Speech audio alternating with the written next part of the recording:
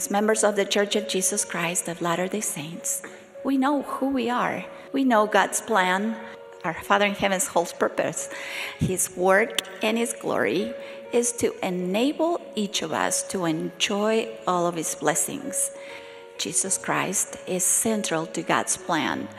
Brothers and sisters, children and youth, share the gospel with others. Can we invite a friend who is not of our faith to come to church with us on Sunday? Or can we perhaps share a copy of the Book of Mormon with a relative or a friend? Can we help others find their ancestors on family search? Or share with others what we have learned during the week as we have been studying Come Follow Me? Can we be more like our Savior Jesus Christ and share with others what brings us joy to our lives?